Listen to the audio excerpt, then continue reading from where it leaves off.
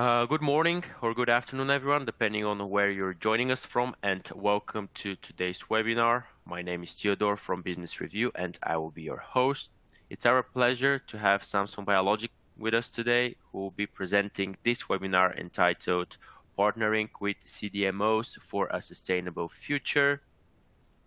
Today's guest speaker is James Choi, who is a Executive Vice President, Chief Marketing Officer, and Head of Global Public Affairs. Before we begin, I would like to welcome you to our webinar platform On24. You'll notice that this webinar is browser-based, so if you disconnect for any reason, please just click on the link that you have received via email to rejoin the session. In order to ask questions, you can send them in via the questions widget. Just type them into the box at the top right-hand corner of your screen and click Submit. We allocate some time at the end of the session to address any questions or thoughts that you might have. Please use the yellow Help widget if you require any assistance, and you can move, resize, and maximize any of the windows in front of you to get a better view of the slides. But now, please allow me to welcome James. Thank you, and thanks to all who are tuning in to watch. My name is James Choi, and I'm the Chief Marketing Officer and Head of Global Public Affairs at Samsung Biologics.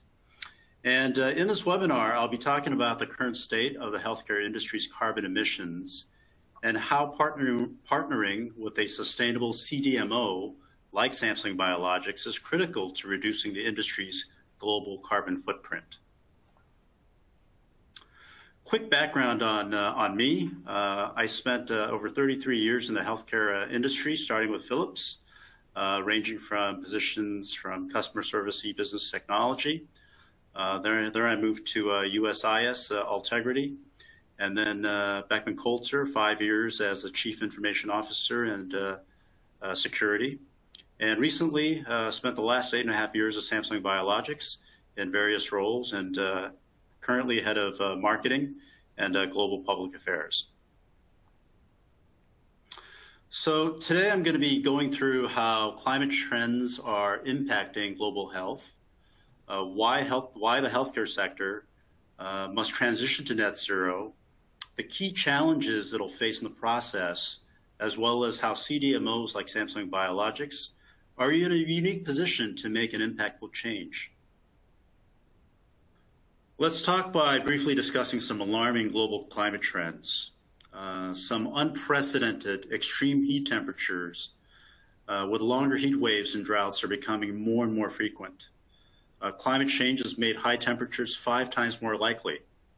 In North America and California, over 8,000 wildfires in 2020 alone contributed to the burning of nearly 4.5 million acres of land. The Australian bushfire during the 2019 and 2020 season killed 3 billion animals. In Europe, the summer heat waves last year resulted in 16% excess deaths in July, over 53,000 lives. And here in Asia and South Korea, we've experienced deadly monsoon rains, the worst in more than a century, with cities experiencing the heaviest rainfall in decades that left several dead and displaced hundreds. So climate change is real, and its impact to lives and the planet is undisputable. Climate change starts by impacting the environment, as we all know. Extreme weather events, along with heat stress and air quality, ultimately impacts water quality. Droughts and other environmental contamination impacts food security and safety. Climate change has also made conditions more optimal for the spread of some infectious diseases, including waterborne and mosquito-borne diseases, as well as premature deaths due to cancer. In the next half century, there's estimated to be 4,000 new spillover viruses from one species to another. In fact, recent studies indicate a disturbing trend. 9 million deaths annually due to air pollution, 5 million deaths annually due to suboptimal temperatures, and 2 degrees Celsius increase will be the tipping point for global warming, irreversible warming, and that's why 1.5 is the target. All these events have shown that our health is inextricably linked to the health of the planet.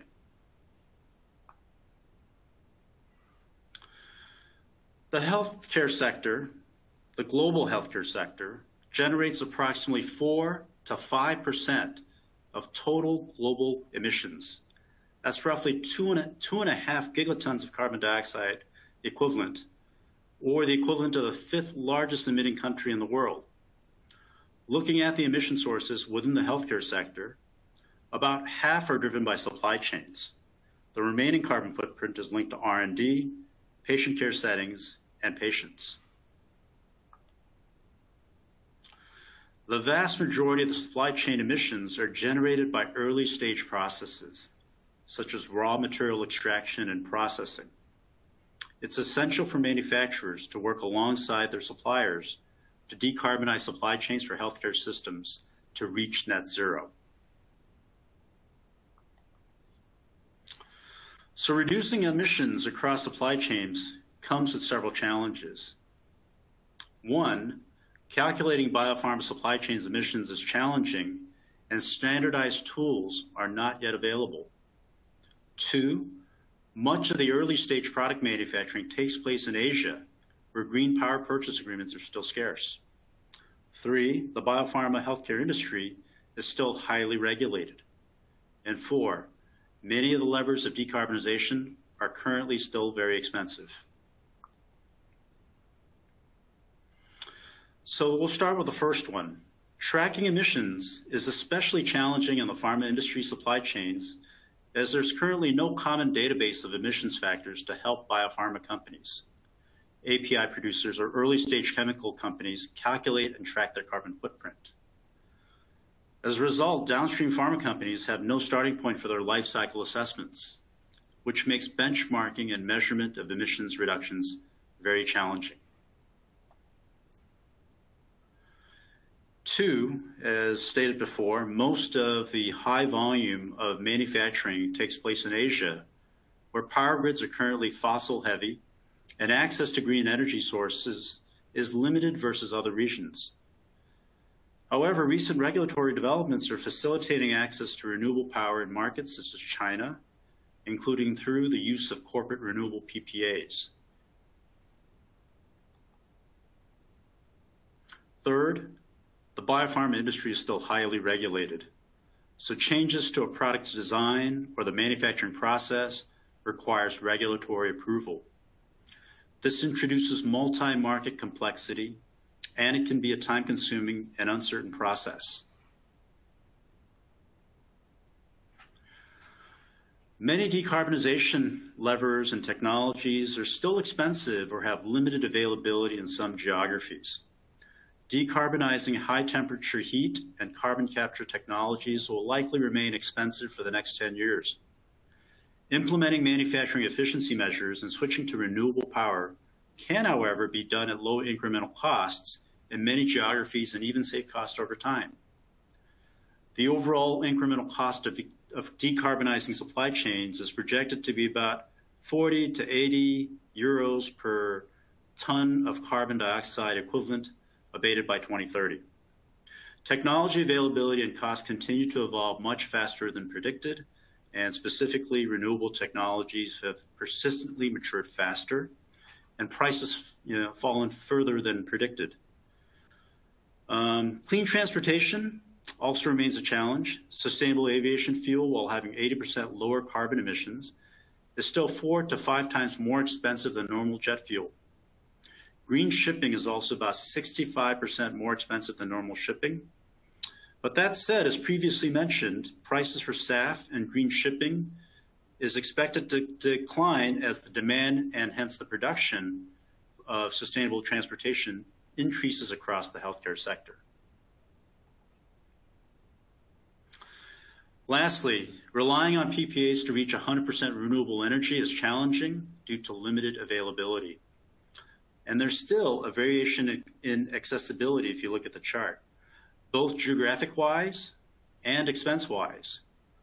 The green premium is anticipated to increase until about 2030, and until then, green electricity needs will continue to rise amidst a deficit of supply. So with all that, to meet Scope 3 targets, biopharma companies must work with suppliers to set ambitious emissions reduction targets aligned with the 1.5 Celsius pathway. We need to work with CDMOs to decarbonize operations and cascade targets further upstream. And they need to create new solutions for green transport, electricity, and heat.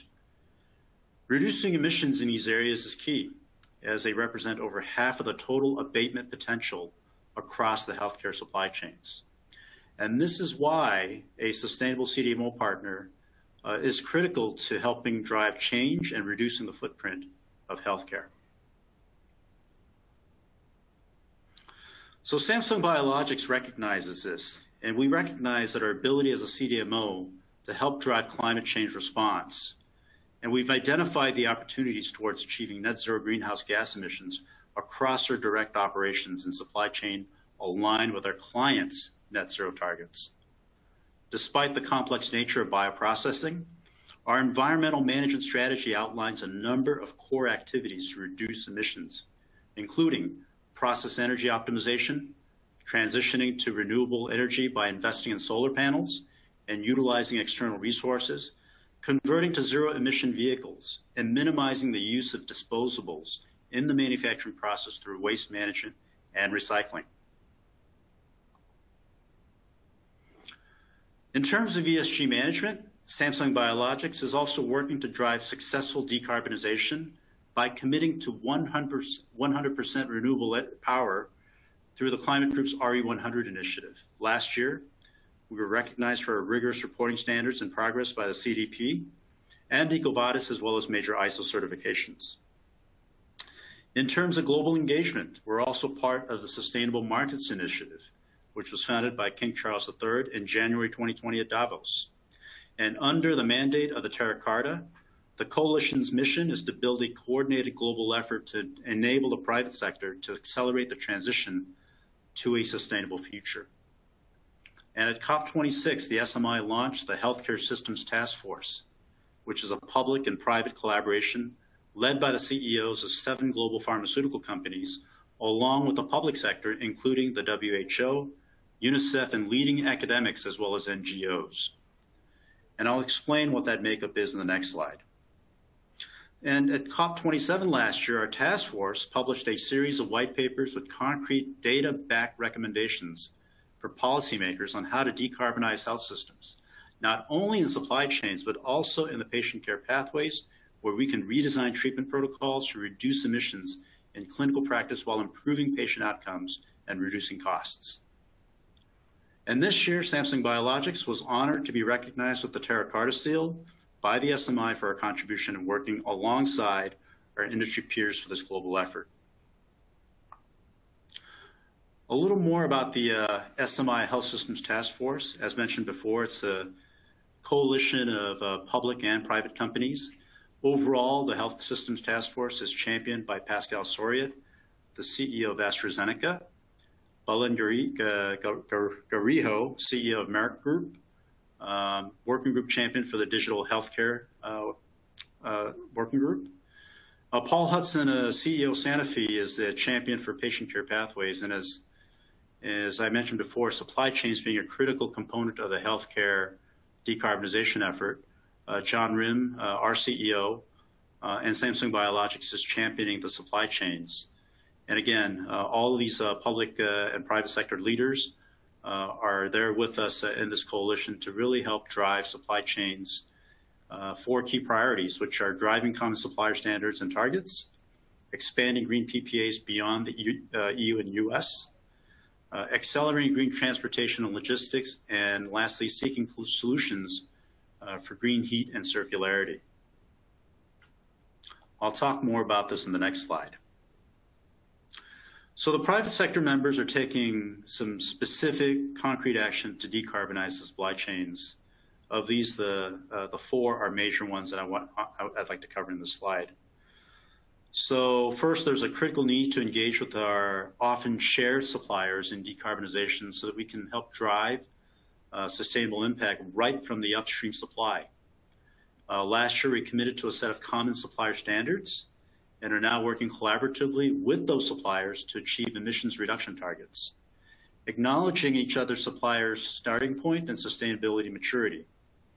Our aim with this is to increase focus on and incentivize decarbonization efforts across the supply chain. We're also looking at how, as a collective, we can identify, pilot, and scale new solutions for green electricity, transportation, and heat. That includes evaluating renewable corporate PPAs in Asia, China, and India this year, supporting innovative solutions to decarbonize transport, such as exploring SAF oil takes, and jointly piloting new green transport corridors, and finally, working with providers to explore green heat solutions by 2025. And going forward, the task force will continue to work together to ensure the delivery of these commitments. While all stakeholders can support decarbonizations, CDMOs can uniquely add value to enable our clients' sustainability strategy. This includes partnering with a CDMO that commits to initiatives and global partnership to drive impact.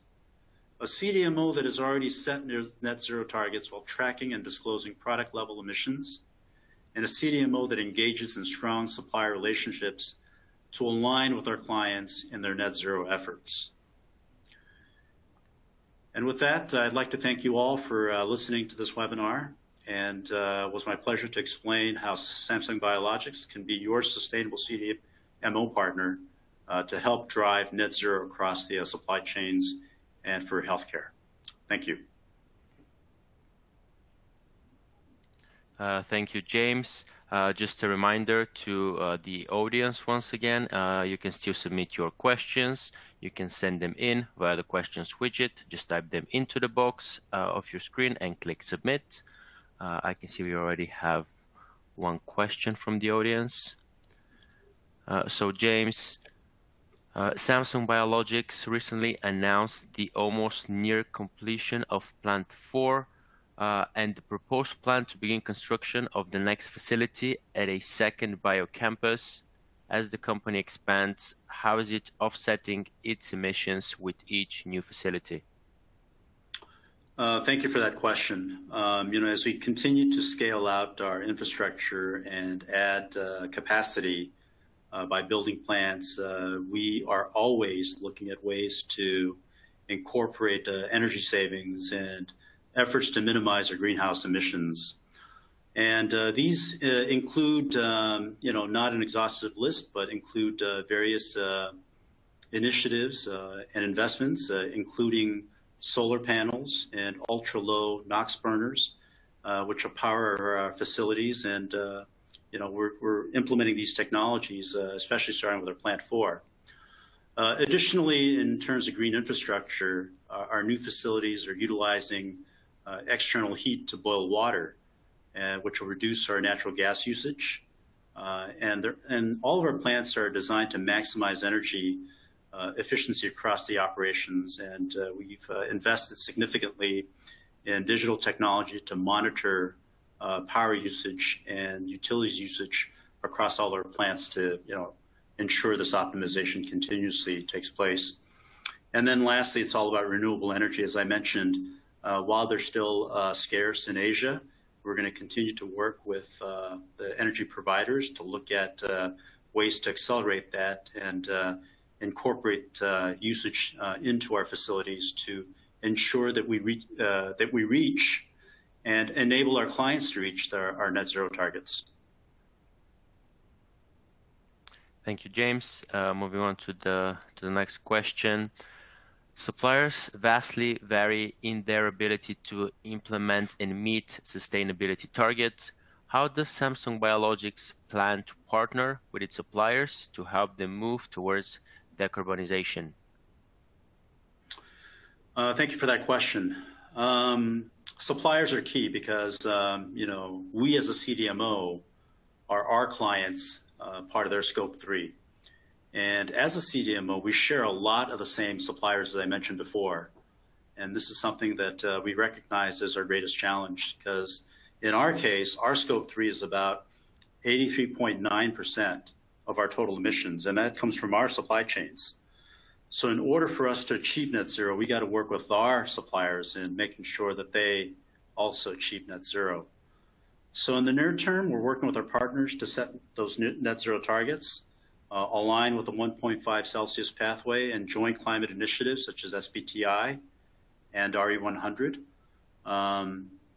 And all of the things that, as an SMI, as a Sustainable Markets Initiative that I mentioned before, as part of our supplier standards and targets, and all of those efforts, we are working in alignment with our peers and our clients and the public sector in the SMI as a holistic, aligned effort to channel all of our suppliers in the same direction to achieve net zero together. So we're going to continue to explore those opportunities, starting with common reporting mechanisms and setting standards, net zero targets, to make sure that we are successful in leading the effort to achieve net zero and ensure that for our clients. Thank you, James. Unfortunately, that's all the time we'll have for addressing questions today, but please bear in mind, if your question was not addressed today, this could happen on a later date. So that just leaves me to thank once again James for what was a great presentation, and to Samsung Biologics for sponsoring this session. To attendees, you shortly receive an email telling you how you can access the on-demand version of this webinar, or you can access it through our website, which is www.pmi-live.com/events.